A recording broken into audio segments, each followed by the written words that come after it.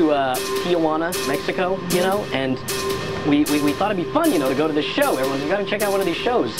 And, you know, it's a woman fucking a horse. We get there, and, you know, we think it's going to be awesome, and it is not as cool as it sounds like. And it's kind of gross. You think a woman fucking a horse, and you get there, and it's a woman fucking a horse. Yeah. It was really giving it to her. And you know what? To be honest, I felt bad for her. We all just felt bad for her. I don't feel bad for the horse.